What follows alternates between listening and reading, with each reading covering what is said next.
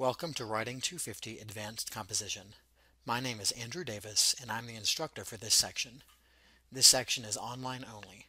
That means we won't meet face-to-face unless you want to meet with me individually. Our entire course will take place through Blackboard and other digital spaces. This course is not self-paced, but is designed to be flexible enough to fit your schedule.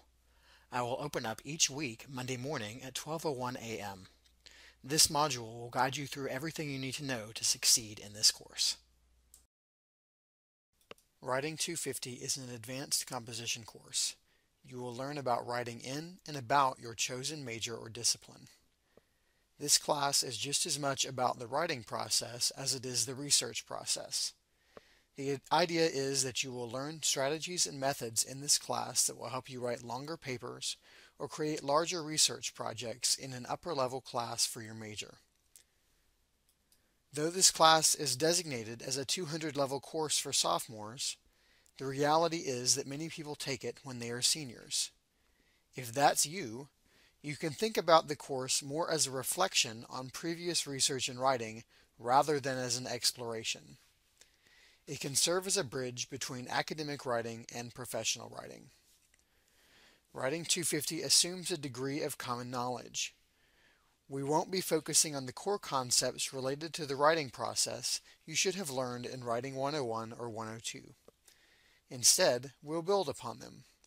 For example, we won't take much time to talk about grammar, punctuation, or basic paragraph structure, nor will my feedback to you focus on these things.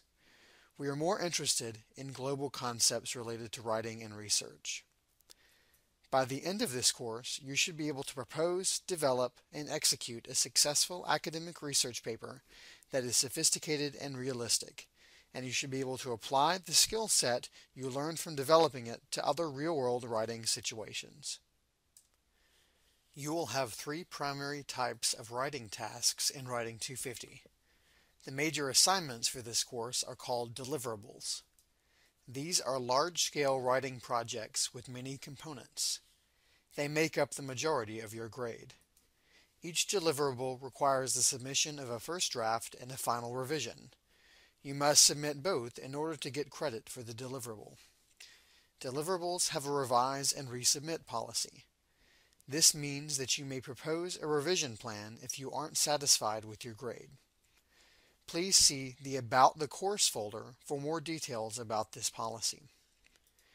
In addition to major writing deliverables, you will have a number of research toolbox posts to be completed in Blackboard journals. These are designed to supplement major deliverables. Finally, you will occasionally have to complete discussion forum posts that require interaction with other students in the course. Writing 250 has 5 major deliverables. Each one is designed to show competency in the course outcomes and learning objectives. Deliverables are sequenced in a way that makes them build upon one another. Deliverable 1 is the exploratory essay. In this assignment, you will learn about common topics of research in your discipline through an investigation of academic journal articles. The exploratory essay is designed to give you the framework and vocabulary to participate in the research conversation that takes place in your field. Deliverable 2 is an annotated bibliography. By the time you get to this assignment, you will have developed an informal proposal for a large-scale research project. The annotated bibliography is the first step in developing the research proposal. It will teach you how to work with secondary sources. It will also help you to identify gaps in existing research and locate ways into the academic conversation. Deliverable 3 is the literature review. It is based on the sources you will assemble for the annotated bibliography. The literature review is the peak of the course and probably the most challenging assignment. Deliverables 4 and 5 go together. The research study design, also called a prospectus, is a formal research proposal. In the prospectus, you will propose a large-scale original research project based on secondary research from the literature review and your own primary research. Deliverable 5 is the presentation that goes along with the prospectus. You will complete the presentation as a recorded PowerPoint or video. Smaller assignments, including your Research Toolbox posts, are a part of the heavily weighted Research Toolbox portion of your grade. Other assignments in this category may include discussion forum posts and peer reviews. Smaller assignments are evaluated based on completion. Complete submissions receive 100%, partially completed work receives 50%, and failure to attempt an assignment will receive a 0. The required textbook for this course is The Craft of Research. It is not an expensive book, nor is it very long or difficult.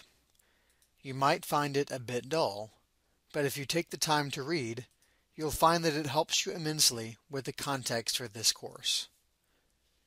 Other readings will be located in the Additional Readings folder and linked directly to the week in which they should be completed. Readings will be assigned on a weekly basis. You should plan to complete the reading before you attempt any of the assigned writing tasks. I don't plan to give quizzes, but if it looks like you aren't taking full advantage of the textbook, they may become necessary. Each major deliverable has a peer review component. In addition to the review itself, you'll be required to complete a short reflective component after the fact. Part of being successful in an online class is learning how to develop your own workflow and meet deadlines. Due dates for major deliverables are firm and are already scheduled. See the syllabus or the course calendar for details. Work submitted between 0 and 72 hours late will receive a 25% penalty. Work received more than 72 hours late will not be accepted. On the other hand, I am happy to grant extensions. You must contact me at least 24 hours in advance of a due date to request an extension. In your request, you should lay out a specific plan for completing the task and meeting its objectives in the new time span. Extension requests should be emailed. Though there is no attendance requirement for this course, you should plan to access the Blackboard course every day. However, you must access it at least twice per week. I am always available by email. I will usually reply to messages within 30 minutes before 6 p.m. on a weekday. You may also call my office phone between 8 and 5. My office is located in Lamar Hall, Suite B, Room 22. That's on the 3rd floor. I will hold online office hours through go.olemiss.edu chat. For more details about online office hours, see the About the Course folder.